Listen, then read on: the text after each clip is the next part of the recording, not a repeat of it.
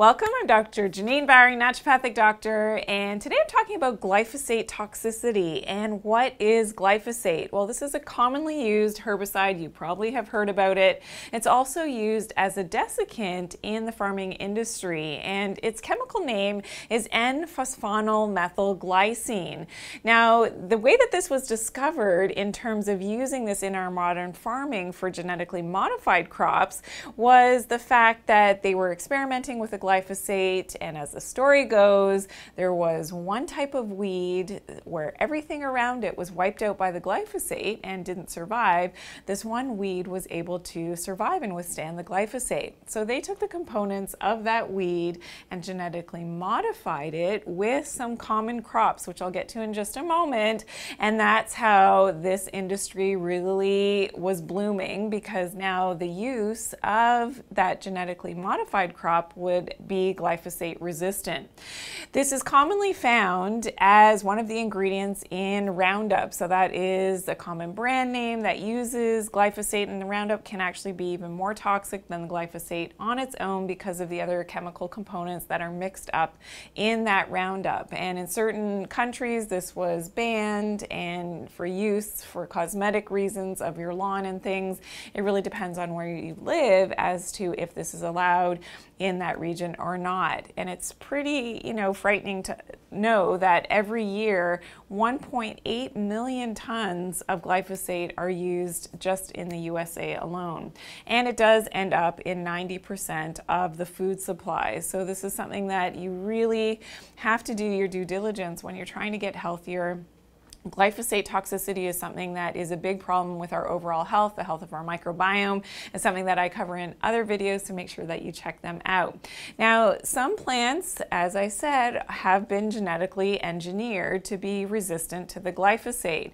And the most common crops that contain this resistance are soybeans, corn, cotton, as well as canola. So canola is rapeseed oil. It was Canadian, my Canadian roots. That's where we get the can in canola.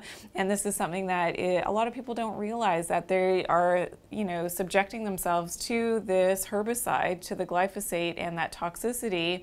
And some of the correlations now that have come out in the past few years in terms of the carcinogenicity of the glyphosate is a problem. So the glyphosate was really under scrutiny in 2015. Now, before 2015, a lot of people were talking about the toxicity concerns about the glyphosate, but it wasn't until 2015 that the IARC, so the International Agency for Research on Cancer, determined that it was a possible carcinogen. So this is when the lawsuits started to happen, and more than 42,000 people have now filed lawsuits, especially specifically about non-Hodgkin's lymphoma, which came out in the court documents that this was a correlation with the carcinogen effect of the glyphosate in terms of that toxicity. So it's something that definitely, and there are ongoing legal cases about the correlation with the glyphosate and people's,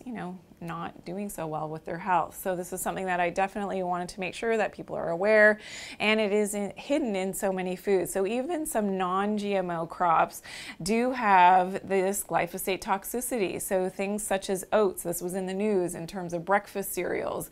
So oats, as well as wheat, barley, some of the legumes like chickpeas and lentils can have very high levels of glyphosate. And the reason isn't necessarily because it's grown with the glyphosate, but the glyphosate was determined to be a great desiccant, so it dries out crops. So the worst thing that can happen for a farmer is that there's a heavy rainfall just before they are harvesting their crop, and that's when they learn that glyphosate will help to dry things out. So right before harvest, so if you think of the toxicity levels, right before harvest, the glyphosate is sprayed on the crop to prevent the mold from setting in and destroying that crop. So it is a big problem. It's something that we definitely have to be more aware of. Now, in terms of toxicity levels and being banned in some countries, in the US and in Canada, it is legal to use glyphosate and in most other countries in the world. However, some countries have banned the use of glyphosate. So in 2014,